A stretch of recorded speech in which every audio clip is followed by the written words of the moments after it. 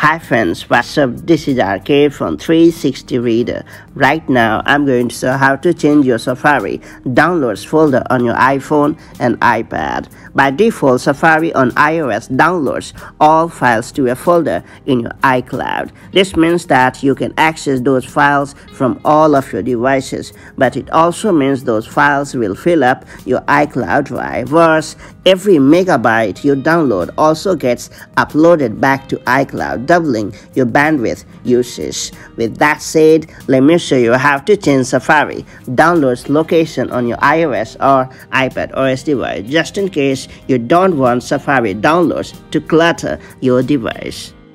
Before getting started, make sure you have subscribed our YouTube channel and hit the bell icon so that you won't miss any update from 360 Reader. To get going, launch the Settings app on your iPhone or iPad. After that, scroll down and then choose Safari. Then you have to select Downloads option located under General section.